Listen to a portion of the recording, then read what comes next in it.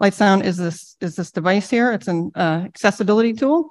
It was designed for blind and visually impaired, but we realized that sighted people also can use this and enjoy it. I'm going to go through some technical details for those that don't understand or don't care. It doesn't matter. You don't need to understand. But it uses Arduino hardware. It's got a light sensor on the back here and basically takes the light and converts it to sound. So just outputting it based on light intensity. Very simple concept. You can output it through headphones, so you can have kind of an individual experience, or you can connect to a speaker and kind of project to a group, have like a sound listening. Kind of, I was inspired by the astrophotography thing. Like you can have like a sound section kind of like that if you wanted. It runs either on a 9-volt battery, or the new ones run on a rechargeable lithium ion. Super cheap, easy to build.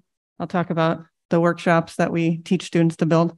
And importantly, everything's open source. So if you're interested and you want to learn more, everything's online, English, Spanish, French. We are going through Canada now, so we converted our documentation to French. Software, everything's up on the website for folks to access. So this is what the inside looks like. These are both the same devices, so the wired one here on the left, and then our new printed circuit board version.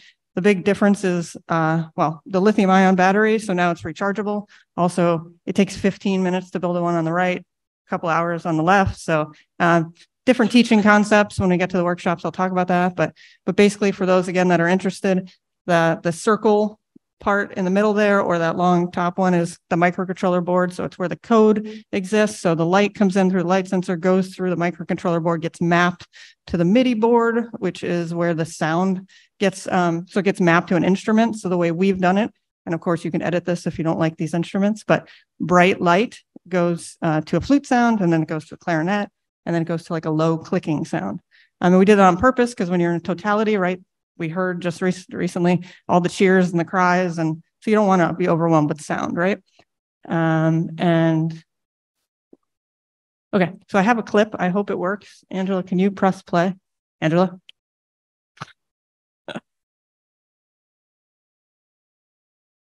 Okay, so this is bright light. This is kind of a demo of what might happen in an eclipse.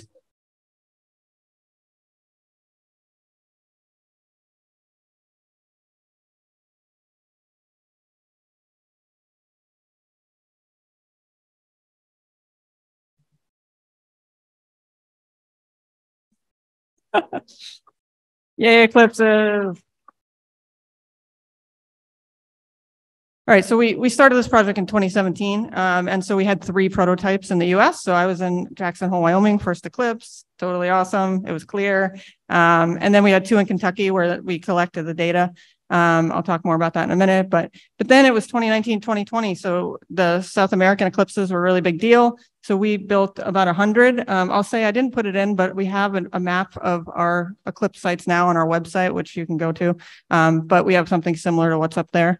But these are just a few photos that we got back, and so different types of experiences. So like I said, you can put it on your headphones, and you can have an individual listening. They were sent out in eclipse kits with part of the groups down there. You know, this one on the right is another way. So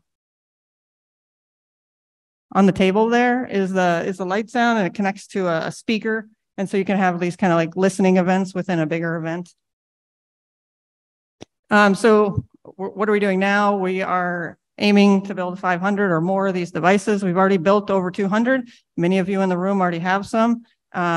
Please scan and request the device if you want. So we are donating pre-built devices, so you don't have to build these. You don't have to understand them. You just turn them on and they work. And so we're happy to do that. So please reach out if you're having an event. I'll pause for a second, but I will have this QR code at the end as well. But we're also running workshops because we realized, our small group, like we have to build these. How the heck are we going to do it? So, and in doing so, we realized this is a great opportunity to teach people to solder. So we reach out to communities and, student organizations, and we say, hey, do you want to learn to solder? You want to build these devices? And then we donate them to communities. So the first one we did was back in 2020. Then we teamed up with Dan Schneiderman, wherever you are, there you are, in Rochester, and we built a bunch of these devices. We've been all over. So in April, we were at the University of Arizona with the Time Step program. It was a great organization. We were in UT Austin in June running a workshop. Some people here were there in the front row. And then we did one at Harvard. This is the printed circuit board. So this is the first one we did of these. And this is the one I said, you know, over 2 days, we built 200 of these. So it was really awesome.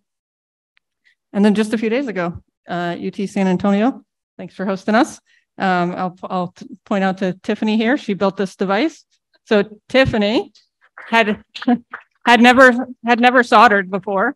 And by the end of the day, she built 3 of them, and now she's going to be running workshops for us. So really, really exciting. And that's how this project can be sustainable, is like training people and then having people take over.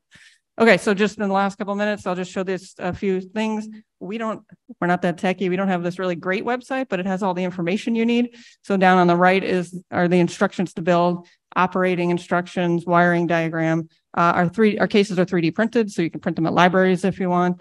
The GitHub where all the code exists. We also have software plotting tools, so you can collect the data. So I think, I don't know if I said this, but on the side, this is a port that connects to a computer. So that's how you would recharge the battery. It's also how you would, you can connect to a computer and collect the data and then plot it, which I'll show on the next slide.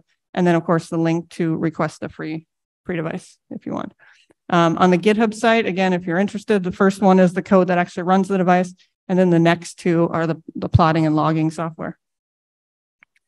This is also just, if you're interested in collecting the data, because a lot of you have devices and you said maybe, we're going to send out information on more instructions, but the instructions are there, but we'll summarize it for you. But this is how you would do it through the Arduino IDE, collect the data, and then it plots for you.